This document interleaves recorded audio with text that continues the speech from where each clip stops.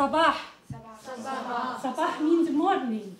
Possible business leaders of the future at Belfast Royal Academy in a new Arabic lesson.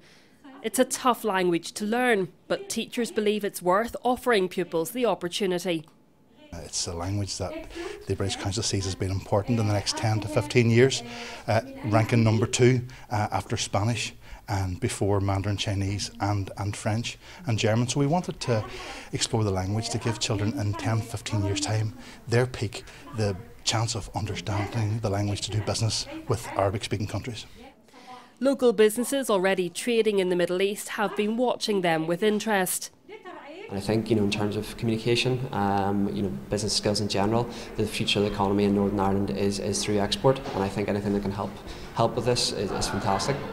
A number of schools across Belfast and Antrim are offering the classes with the support of Invest NI. Northern Ireland has spread its wings in terms of the markets that it's focusing on and in which we are successful. And if you look at what is happening in the Middle East, 4% of manufacturing exports are to the Middle East. The Arabic language students are already seeing the benefits of studying something new. They've always had a passion for languages. I think there's a necessity in a modernist society as well to learn a language apart from your own native one. You learn new words and where English words have come from and more about the English language as well as Arabic. It's interesting and useful when you want to do business further on in your life. It's hoped the language classes will also equip students with an understanding of different cultures and the ability to bring business to Northern Ireland from beyond Europe in the future.